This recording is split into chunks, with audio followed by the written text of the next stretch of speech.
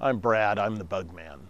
Spider mites are a destructive pest that attacks ornamental shrubs and plants, fruit trees and vegetables. But when they get in a marijuana garden, they cause a lot of damage in a short period of time. Fortunately, there are spider mite predators, a very aggressive beneficial insect that attacks both the adult spider mites and the eggs. Our most popular spider mite predator is the Phytoselius persimilis, or persimilis for short.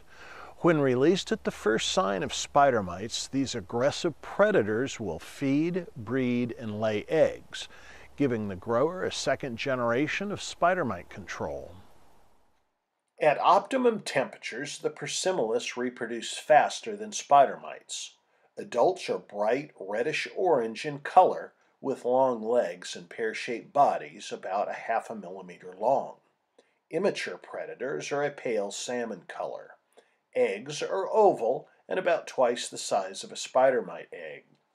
Females lay 2 to 3 eggs per day that will hatch a few days later.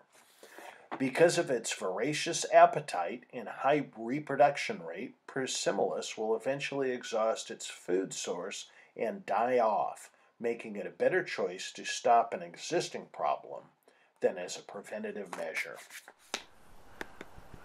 Persimilis are shipped as adults. For a light infestation, release 1 per square foot. For a moderate infestation, 3 to 5.